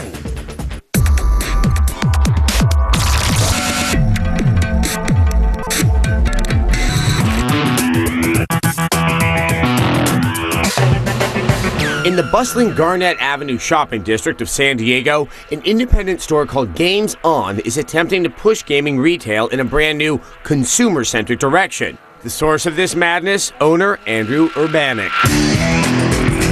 The philosophy behind Games On is to create a store that's sort of responding to what the industry is doing now, that is maturing with the industry. Games On will look pretty alien to someone used to a typical game store. It's open, airy, and clearly much thought has gone into the interior design. This is a video game boutique, a true video game boutique. The service should be a step above what you would find at a big box store and much more personal. These people who are purchasing games drop 3-figure receipts every time they walk into a game store. We've had a lot of people surprised that we can do a store like this and not increase our prices. There's simply no reason that a customer should pay for my choice of flooring. All games in the store are shown on HD TVs exclusively. These days, games are run in high definition. Games are created in high definition. So walking into a store and seeing it on a small 20-inch monitor isn't going to do the game justice. The approach seems to be garnering positive response all around. Definitely has more stock than any other game store I've been to. There's even a super high-quality demo room for showing off the top titles to potential buyers. Games On represents what is hopefully a new trend in gaming retail, an attempt to mature an element of the industry that hasn't matured in decades. We provide a place where they can browse on their own, they can ask questions and feel like they're being listened to. They can ask questions in an environment that they feel more comfortable in. And by doing so, they can learn more about what video games offer. Last week, Mr. Stark asked you to join him in a chase through World of Warcraft. A resident hardcore gamer stepped in the role of a fugitive on the run to see if you could track him down. Now, he quickly found a whole server full of people after him, and here's what went down. Earlier this week, on the sleepy little server of Nazjatar, Stormwind Castle had a little problem. His name was Doc Thimble. Thimble thought he could evade the authorities, but he didn't count on, well, so many authorities. Even hours early, there were so many recruits preparing for the search that the server began to lag. Doc had to turn to some Nazjatarian Samaritans to help him get into the castle unseen. And when Doc Thimble finally emerged, the search was over before it started. The lucky winner, who happened to be peering under the staircase where Doc appeared, was Terranrip of Norgannon. But that was just the beginning. First order of business was a massive foot race through the castle, which was won by the fleet-footed Harrison Ford, aka Jadids of Illidan. The search may have been brief, but the anarchy continued for almost 2 hours, finally ending with a massive dust-up with a Horde raid. Which reminds me, we would like to congratulate the Horde Guild Nascent on a very successful raid. Perhaps Doc Thimble will have to pay them a visit sometime. When X-Play returns, we preview Alone in the Dark, which is the 5th game in the creepy franchise. And thankfully, has nothing to do with Uwe Boll. But first, let's take a look at who's keeping the beat in today's leaderboard. Here are the people with the best scores in Rock Band's solo drums mode.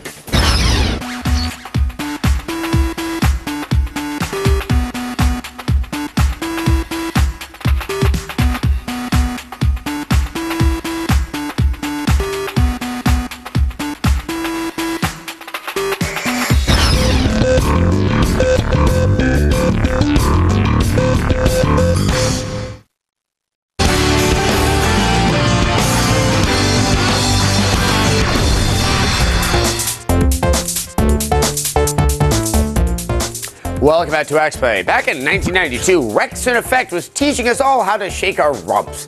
And PC owners were treated to one of the scariest video games of all time, Alone in the Dark. Now, 16 years later, the game is back from the grave in its 5th installment. Dropping the numerals, the new chapter is simply named Alone in the Dark. Catchy. Here's our preview. Edward Canby seems to be having a very disturbing day. He doesn't know where he is, and he doesn't know how he got there. Canby's century surfing story continues in Atari's redux of Alone in the Dark. We sat down with Atari's Todd Slepian to talk about the game. The new Alone in the Dark is basically one cataclysmic night in New York City. What we did to make Central Park appear as it does in real life is Eden, the studio that's creating this, they used satellite imaging technology and GPS technology. They used thousands of photographs as well and photo rendering to come up with an incredibly realistic depiction of New York and Central Park. The fire in this game is pretty revolutionary. If you take an object and stick it in the fire, it's going to start to burn, and then it's going to progressively build across that object. You can break an object and stick it in the fire and use it as a torch to light your way in a darkened area, or you can use it against your enemy as a weapon. The inventory system is done in real time, and it doesn't take you out of the action and in a separate inventory screen. Basically, with the press of a button, the main character opens up his jacket, and that's where all his inventory is. It's done in real time, so if an enemy was attacking you, you'd be attacked if you were looking inside your jacket to find an item. Everything that you do see in the world, you'll be able to pick up, you'll be able to interact with. You can pick up things and use them as a weapon. You can pick up things and break them. The ropes in the game display real-world properties. You can tie them around yourself. You can use them to scale a building. It's all about immersion, keeping the player in the game. The original Die Hard was a huge influence on the developers. It's basically one-man struggle against seemingly overwhelming odds, and that's basically what takes place in this game. It's the struggle of Edward Carnby to figure out what's going on around him in one given night against seemingly impossible odds.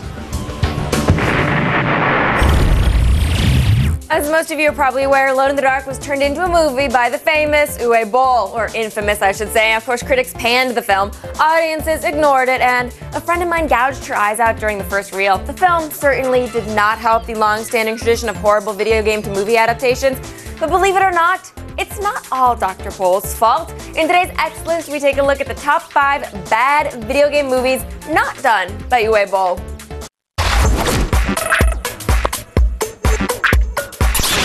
At number 5 is Final Fantasy: The Spirits Within. This movie looked great at the time, and well, that's about it. At number 4 is Street Fighter the movie, which managed the feat of having a storyline worse than the actual game. Look, it was so bad it killed Raul Julia. Coming in at number 3 is Super Mario Bros. The movie.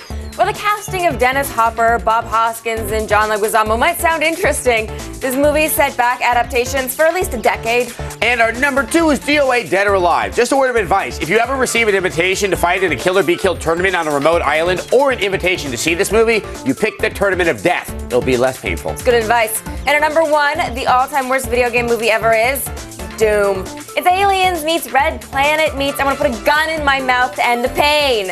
All right, now in case we just woke you, it's time for X-Play Replay.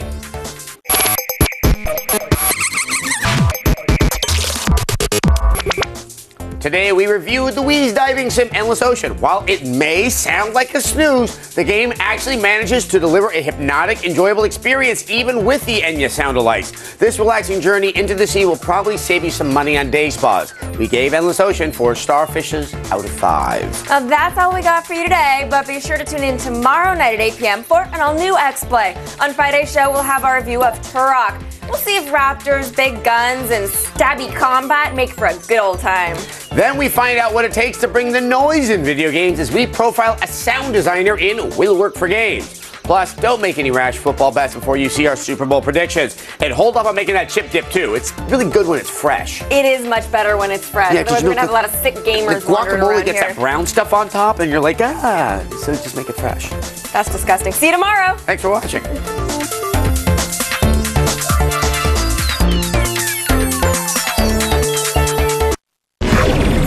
X-Play, the center of the gaming universe. Today on X-Play, we review Turok and see if this reimagining of the dinosaur hunting franchise will make it out alive. In Will Work for Games, we show you what it's like to step into the shoes of a sound designer. And we'll preview Supreme Commander for the Xbox 360 and see how well this real-time strategy game makes the transition to consoles. Hold the line. It's game time.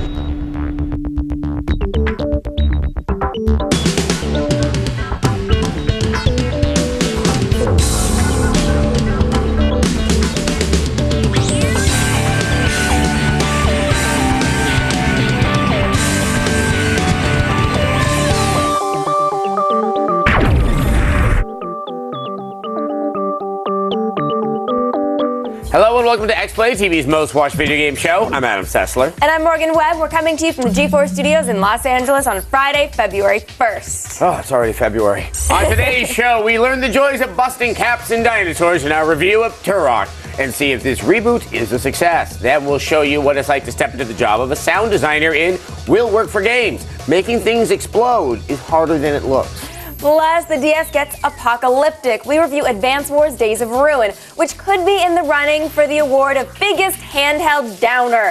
And we'll preview Supreme Commander for the Xbox 360 and see if this PC gem will satisfy console lovers. But first, let's go over to Adam, who has all of the day's top stories in our gaming update.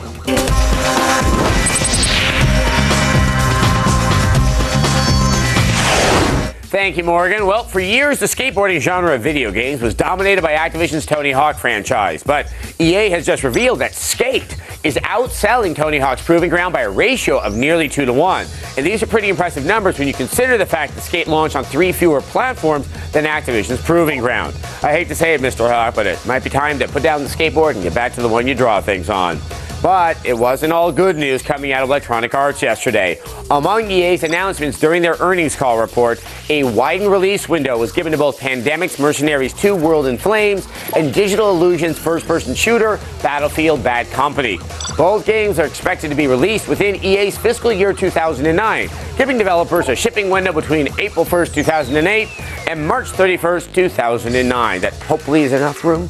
Last year, Will Wright's multi-platform evolutionary sim game Spore was expected to be released somewhere between March and May of 2008. While an official release date still hasn't been announced, EA feels they are confident the game will be released sometime before the holidays. Those of you who started holding your breath back at E3 2005 might finally be able to exhale later this year. Finally, we've got good news for fans of Portal and Team Fortress 2. Valve's Doug Lombardi recently confirmed that a Portal sequel is currently in the works. While details are very scarce, the game is expected to feature a deeper storyline and even more mind-bending puzzles. New Team Fortress 2 maps are currently being prepared for the PlayStation 3 and the Xbox 360, but no release date for the maps was announced. But once finished, the downloadable packs will be available free of charge. Well, that's all for today's gaming update. Be sure to visit us on the web at g4tv.com/xplay to continue getting all of today's up-to-the-minute video game news. But now, let's go over to Morgan, who has our latest review. Thanks, Adam. Now, I am not normally one to sanction hurting animals, but there comes a time when it's just plain necessary. You know, like when a raptor's chewing on your leg, or you ever see Barney on the street. I guess we should face it. All dinosaurs have it coming. And here's our review of Turok.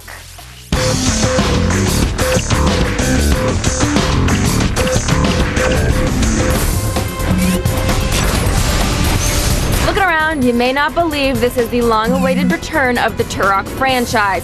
In this brave new universe, Turok, once a mystical Native American warrior, is a space marine. Your name's Turok, right? I know all about it. Do the video game writers also go on strike? Anyway, you're out to kill your one-time mentor and now arch-nemesis when your ship crash lands on a planet infested with dinosaurs. Holy that was a dinosaur! There are actually quite a few good ideas on display here and some quality AI. If you play your cards right, you can watch as the overgrown lizards feast upon your enemy. These distinct behavioral routines between human, dinosaur, and other creatures keep the encounters from feeling rote and familiar. But when it's time for you to shoot, the game's major failing comes into focus. The shooting mechanic is deeply problematic. You see, Turok simply doesn't have any of the aim assists that most modern shooters have, which help you get a reticle on the bad guys. This makes the game unnecessarily frustrating and overly challenging for less experienced shooter players. And certain weapons feature some serious kickback, which complicates matters even further. Because of these issues, you'll wind up using your knife more often than you'd like, and find yourself taking less creative courses of action throughout the game. Turok gives you a couple of multiplayer options, like your standard deathmatch and co-op mode, but the finicky, imprecise aiming ruins those experiences as well. We really enjoyed the game's atmosphere and AI, but sadly, the targeting in Turok is a big enough problem that it simply makes the game hard to recommend. I don't like the sound of that. We're sorry to say that Turok is a 3 out of 5. Coming up on X-Play, in our preview of Supreme Commander for the Xbox 360, we'll see if it's worth trading in your keyboard for a controller. In Will Work for Games, we show you what it's like to work as a sound designer, and we'll talk to you in our virtual audience. Stay tuned.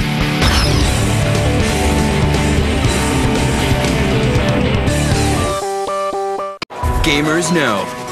X-Play is always at the center of the most important video game expos. Now we're taking you to the first big gaming event of the year. X-Play presents GDC 08. Come along as Adam and Morgan uncover the very latest in gaming.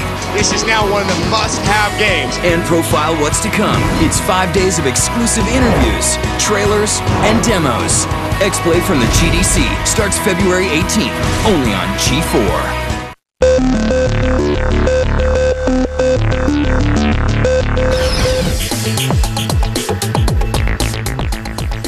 Welcome back to X-Play. The sound design can make or break an immersive video game experience, but who are these audio wizards that create lush phonic landscapes, and how can you get into this sweetening profession? Well, take a listen to this Will Work for Games.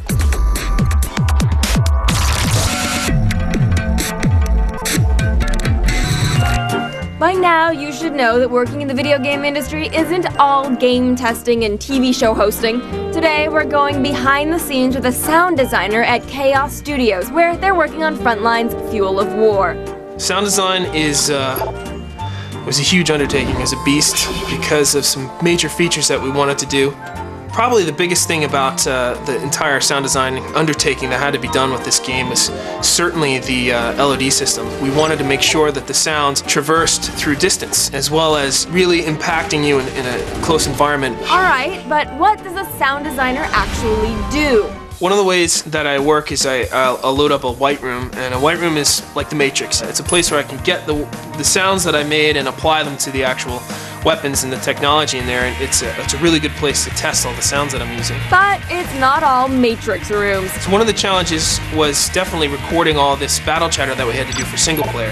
The goal of the battle chatter was definitely to inform the player as to the enemy's locations and what kind of enemies are out there. And if you're hoping to get your foot in the door, sound design is definitely one way to go.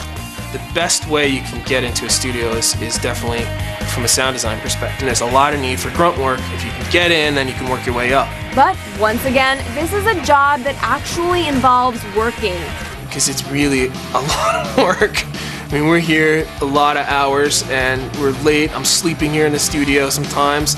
But for Matt, the work pays off. I can't wait for the players to experience the immersion of the natural aspects when a jet is flying away from you and it transforms and you just hear it sound natural, you know? Or when a helicopter flies away. Sounds good to us.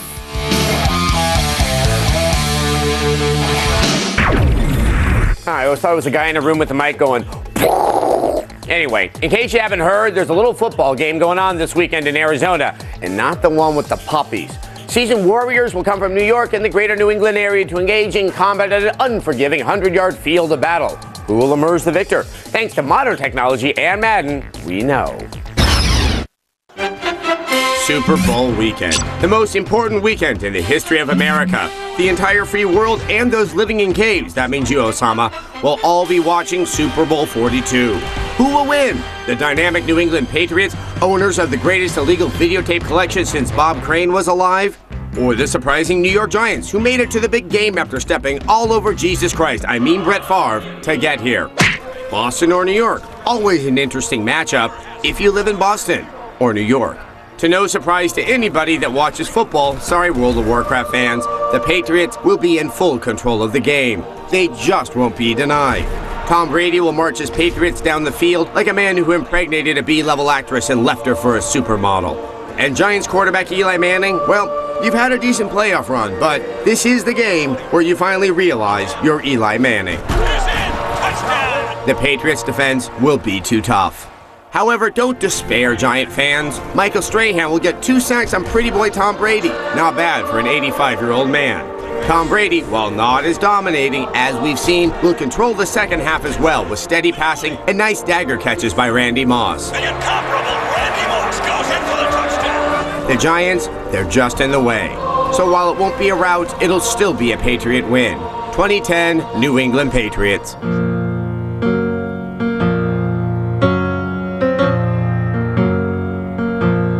Congratulations, Tom Brady. You're still leading the most perfect life ever. I guess cheaters do win, and winners do cheat. When X-Play comes back, we'll unleash our review of Advance Wars Days of Ruin, as well as talk to you and our virtual audience. But first, let's take a look at today's leaderboard. Here are the Warriors that are currently dominating Madden 08.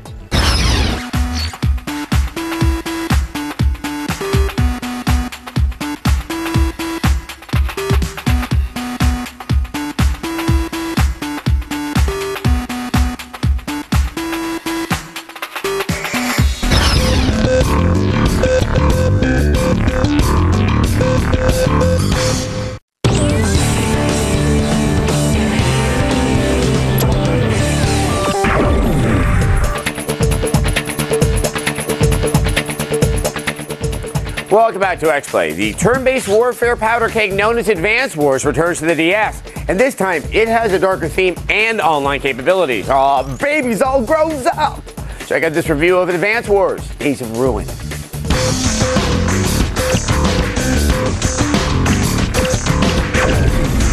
Fighting a war in a post-apocalyptic world isn't as scary as it sounds in Advance Wars Days of Ruin.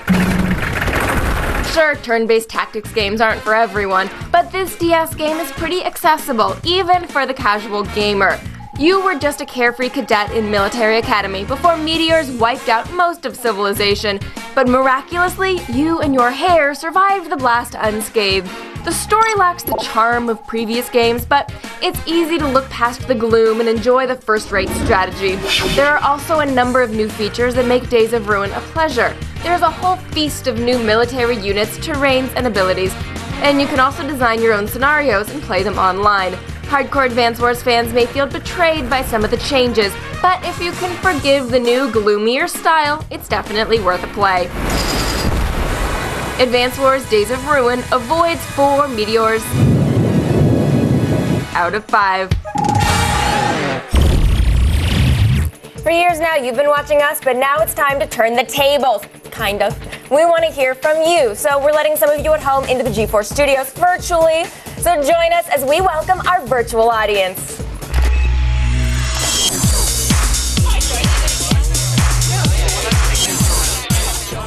Joining us tonight is Chris from Dallas. Chris, what's on your mind? How you doing, Morgan? I'm doing good. How you doing? I'm great. In Great. your opinion, does review scores really matter? We like to think they matter since we spend all that time making the reviews. You know, sitting there going, I don't know, is it a 3, is it a 4, maybe it's a 2? We don't want to lead people astray, so if the burden actually weighs sort of heavily on us in a way. Now, Chris, do they matter to you? Do you use some reviews to help make your game purchase decisions? No, it really depends on the game because it really depends on what type of games that you're into as far as strategy, fighting, sports, you know. It really just matters what kind of gamer you truly are. So if we give maybe a strategy game a 5 out of 5, that's not going to make you buy it at all. Right. I mean, I may not be into strategy, but you may be into it. So by you giving it a 5 out of 5 for those strategy gamers out there, it's really a good pick. All right. That makes sense. And thank you for the question, Chris. Next, we've got Charlie coming at us from New York. What can we do for you, Charlie? Hi, I was just wondering how you feel about the current model for music downloads in Rock Band and Guitar Hero. I actually think it's quite effective. Obviously, the amount of money that they've made on just the downloads for Rock Band, which I think is, what, $2.1 million? Well, I just think it's great. I mean, there just can't be enough songs on the disc to make it great. And you can always think, oh, I can always get some new songs. I mean, what kind of songs do you want to download, or you're hoping that you're going to see more of? Hoping for more, like, speed metal songs, because I'm really looking for a challenge when I play. And see, I would be sad if Rock Band came with nothing but speed metal. So I would like actually the folk pack, so I can actually get really high scores on it because it's just slow and mellow. Slow, 2 notes, you know, little boxes or something. That way I would feel good about myself. There's something for everybody now. All right, up next we have Ammo from Texas. He wants to talk Nintendo. Go ahead, Ammo. Hey, I just wanted to know if you two are excited for Super Smash Bros. Brawl. Well, I think we should ask maybe first, are you excited? Oh, yeah, definitely. I just wish it would stop delaying it, you know? It's coming out really soon now. Yeah, actually, we will be actually showing it next week. So we've already gotten our excitement slightly satisfied, though. But it really, I am excited, though. There's so much excitement about this game. I don't know why this one particular game seems to generate that same kind of, like, you know, frothy mouth. It's nostalgia. It's nostalgia. Everybody loved it as a kid. Everyone had a great time with it. And you think Nintendo's making it, they're going to be a solid game that you're going to play a lot. Your friends are going to come over and have a great time. I think it's going to be good. And I think there's so much in this game that pretty much will last you to, I don't know, July, August, something like that. Yep. And finally, we have Dave from California. What is your question, Dave? Hey, guys, how's it going? Doing all right. Right, and I was just wondering if you guys had a chance to download Res HD yet. Yep. I think that everybody needs to do this. I mean, for a while, the only way to get Res was to go on eBay and bid on it and pay $70-some, and, you know, God help you if you wanted a trance vibrator, you know, because that was going to be another tons of money. So I think that it's a deal for everybody. Go out, spend the Microsoft points. I'm assuming that you've downloaded it. Have you?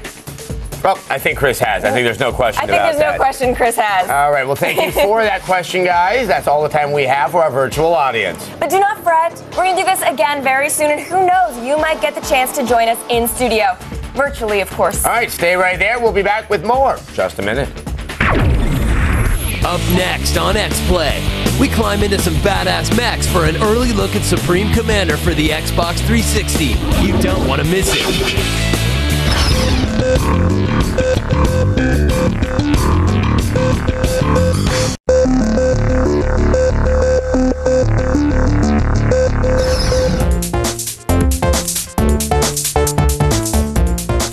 Welcome back to X-Play. In 2007, PC users were introduced to Supreme Commander. We named it Strategy Year, and now the RTS is set to invade consoles very soon.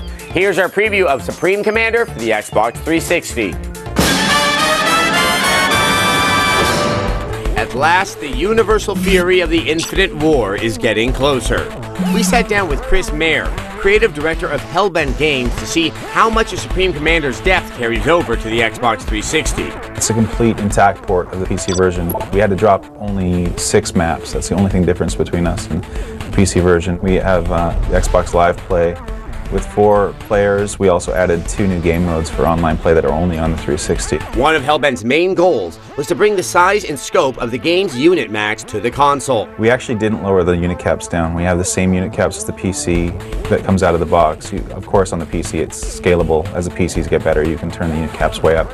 We can't do that, but we support the same number, 500 units per team, up to 2,000 units when you're having a 4-player match. So we actually have all those units still in there. A challenge was translating the PC control scheme to the console controller. No one wanted to make a PC game interface on the console. Nobody wanted to make you feel like you're playing some port. We really wanted to make it feel like it was special. And our big breakthrough would be a control wheel. We use a wheel selector that allows you to gesture. You bring the wheel up and gesture to pick your units you want to build and to select commands you want to do. And it really keeps everything immediate and at your hands. Hellbent wanted to maintain the strategic immediacy of Supreme Commander's zoom feature. Strategic zoom, I mean, that's the key feature that sets Supreme Commander apart from every other RTS. Basically, you position with the left analog stick, and with the right analog stick, push in where you want to see and push out. It works very much like the PC version. With processing power rivaling that of a PC's, the RTS may have begun to find a new platform. I think we've introduced the game, and now we're advancing the game. We're purposefully taking it a step forward even further. We're just excited to see more RTS because it just means there's more people who are going to be out there looking for games like ours to play. Look for Supreme Commander for the 360 sometime in early spring. It's Friday and we're ready to empty our heads of a week's worth of information, so we should probably do an X-Play replay.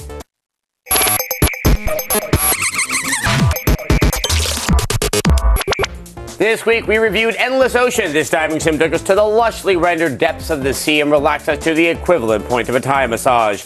It fished up 4 stars. And then there was Turok. With gun control looser than an NRA rally, the dinosaur hunter only managed to scare up a 3-star score. And earlier in the show we saw Advance Wars Days of Ruin. This pocket apocalypse boasts new units and online gameplay, which promotes it to a 4-star general.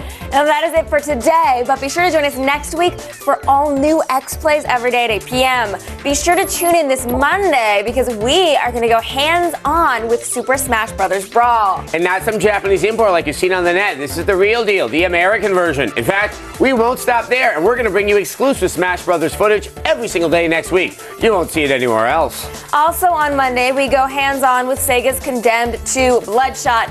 Get ready for some drunkenness and devastating finishing moves. And later in the week, we review the Nero Star vehicle Devil May Cry 4 and find out whether or not this Devil Bringer is worth picking up. Tune in or miss out. All right, well, thanks for watching this week. We'll see you next week. Exactly.